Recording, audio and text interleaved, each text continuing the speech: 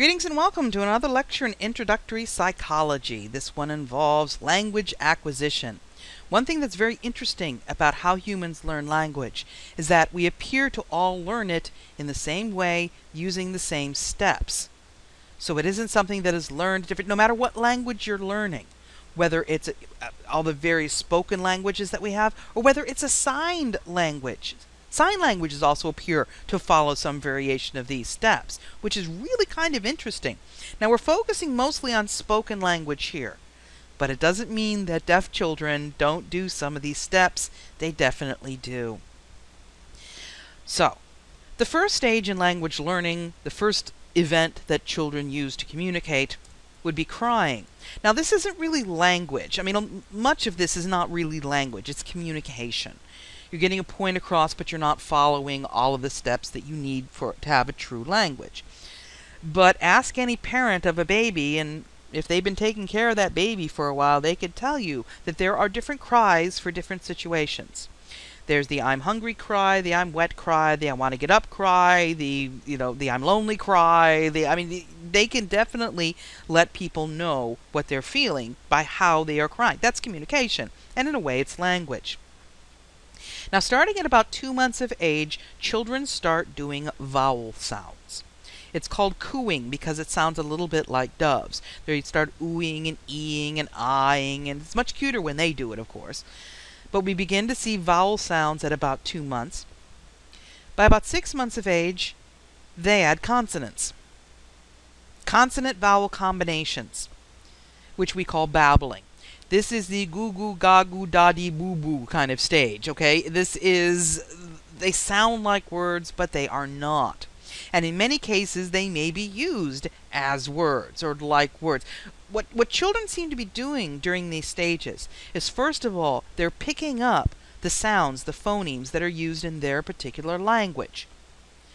We've learned that if a child is not exposed to a particular phoneme within the first year or two, it can be very difficult for them to not only say it, but even to hear it. It's why people grow up speaking with accents, and why it can be so difficult to get rid of an accent. If you cannot hear the difference between what you are saying and what someone else is saying, then you're not going to be able to learn to produce it yourself. The other really interesting thing that goes on during this stage is all babies go through crying and cooing and babbling, even babies that are born deaf. Deaf babies cry and coo and babble, even though they cannot hear themselves. It's part of the reason why most doctors these days will test children for hearing problems as early as they can, because parents may not always be aware that their child cannot hear, because the child is reacting to things, the child sounds like every other child, but they don't, of course, learn to speak because they cannot hear the words. They cannot learn to talk. So they keep babbling and babbling and babbling, and eventually a parent may realize that the child does not respond when they hear a sound when something happens, and that the child is indeed deaf. What this means is that these 3 stages must be hardwired in human beings. If every human being does these stages the same way in the same order, and as far as we know they do, even the ones that cannot hear themselves, this is not something that children just stumble through and learn to do. This may be one of the few examples of a human instinct, because it does seem to follow that pattern. It's unlearned, it's universal, and it's uniform in expression. Everybody does it the same way. Now, children are not only picking up the sounds of the language that they use, but they're also picking up what's called prosody, P-R-O-S-O-D-Y. And this is the melody of language. You'll notice that when I'm speaking, I'm not speaking in a monotone. I'm not always speaking at the same rate or at the same loudness level. I vary it, because otherwise I would be speaking like this and you would hate it because it sounds like a robot and it would drive you out of your mind, and me too. So I'm not going to do that anymore. But this pitch and such that I'm using is prosody. We also learn certain patterns in prosody. For instance, when you're asking a question, the pitch goes up at the end, and when you're making a statement, it goes down. So we pick that stuff up. I was once spending some time with a pre-verbal child. This child was about 10 months of age. She wasn't talking yet. But she was babbling like crazy, lots and lots of babbling. And occasionally when children are babbling, they will come out with a phrase that sounds exactly like you should understand what they're saying. They say it with great conviction, and it sounds like English. And so this child came up with a sentence that was something like, Gadida babubu. And all the adults kind of looked at one another and went, and then finally someone went, what? And she said, Gadida babubu. Which I find very amusing, and I still remember it, even though it's been like 2 decades. Because that child had not only learned that when someone says what, that you repeat what you said, but she also learned that if someone doesn't understand you, you say it slower and louder. That's prosody. And that is also what children are picking up when they are crying and cooing and babbling, assuming, of course, that they can hear themselves. Most children come out with their first words at about 1 year of age. Some earlier, some later. Whenever you're looking at developmental milestones, as we like to call them, realize that every child is different. Some children will get through these milestones much sooner than others. It doesn't mean that there's anything wrong with a child that goes through it later, or even that there's something exceptionally right with a child that goes through it earlier. It just means that everyone goes through these at their own pace. Now, a single word sentence is known as a holophrase. And what the kids do is they will use one word as if it is a full sentence. And because of prosody, and maybe because of pointing or gesturing or facial expression, we can tell what it is that they are saying. For instance, if a child goes, cookie, they could be saying, are there any cookies? Can I have a cookie? What kind of cookie is it? I mean, it could be any of a number of things.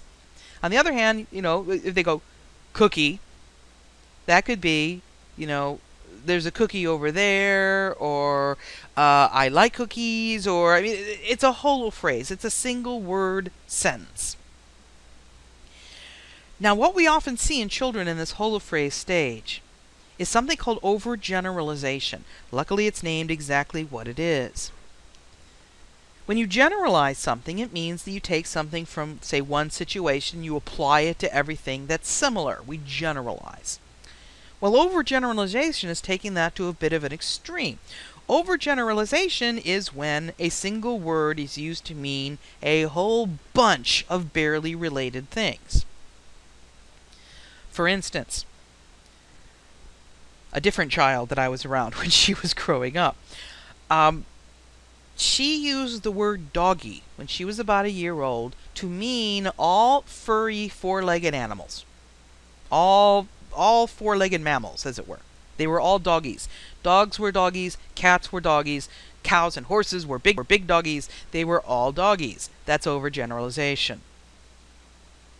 And unfortunately, some parents find out that when their child says dada in particular, they don't necessarily just mean their father, they may mean all males.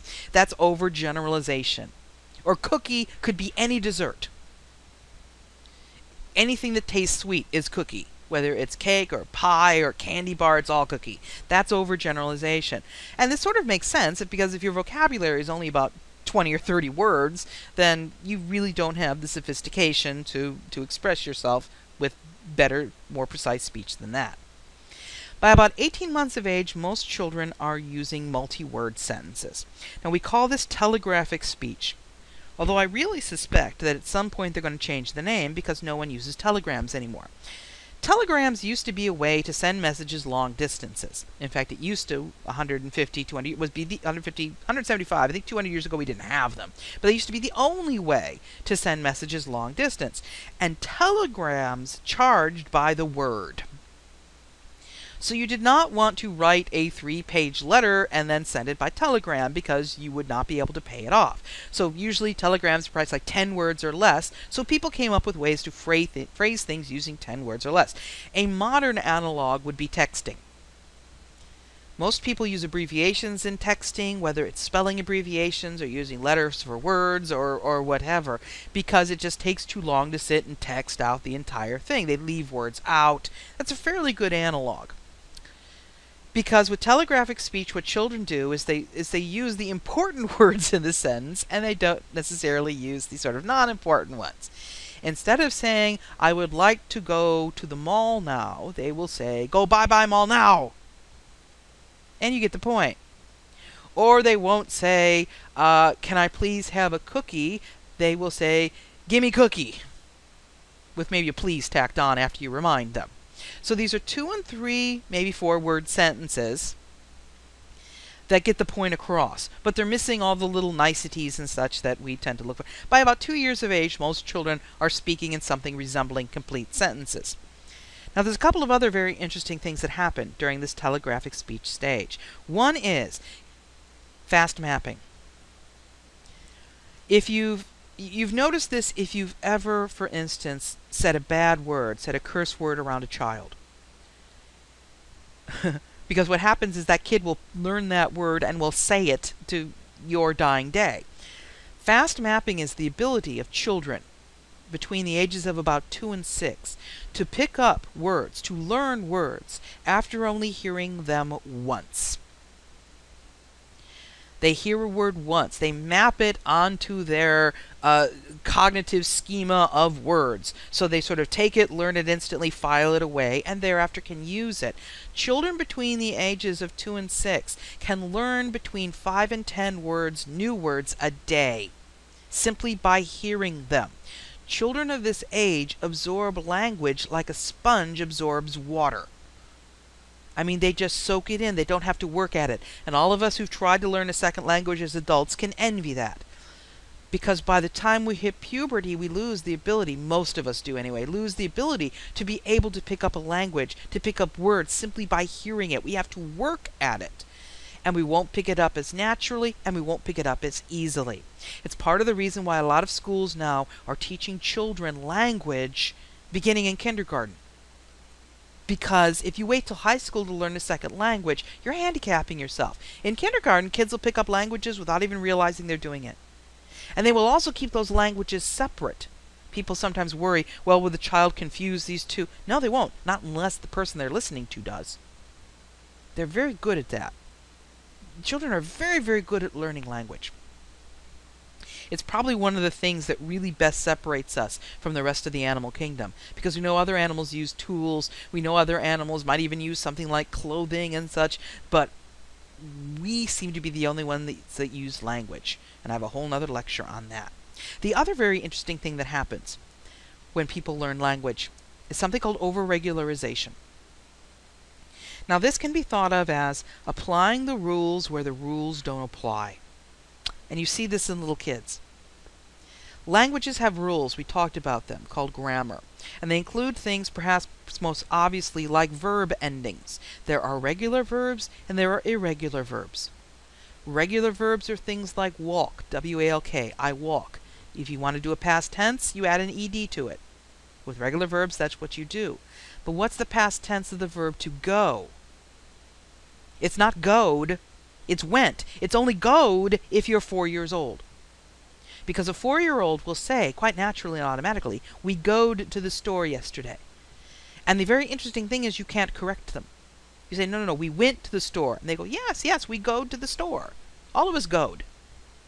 Or I braked my toy yesterday. Well, no, you broke it. You know, yes, I know I broke it. I'm sorry, I braked it. You know, it's yeah, they have problems. Because they're applying the rules of regular verbs where the rules don't apply. And what makes this very interesting is, the odds are, the child has never ever heard anyone in their life say, I goed to the store. If we only learn languages the way we learn other things by practice and exposure, the child should never say, I goed to the store. It's part of the reason why some researchers think that we are quite literally born pre-programmed to learn language. That we are born ready to find those patterns for verbs and to apply them to everything. It's why we have the fast mapping and can pick up those words. That we are literally born pre-formatted for language. It's still hypothetical because no one has figured out a way to test whether or not we do indeed have this programming. No one's managed to find it. But that would explain a whole lot of the stuff, from everybody going through the steps in the same way, to the difficulty of learning language, to the difficulty of not learning language. In the far distant past, researchers wanted to know what would happen if you took a child and you isolated it from language. Would it still speak? And they found very quickly that you couldn't isolate two children together because they'd make up their own language. You have to work hard to get kids to not learn a language. They have to be really disabled in some way or really deficient because we seem to be pre-programmed for this language.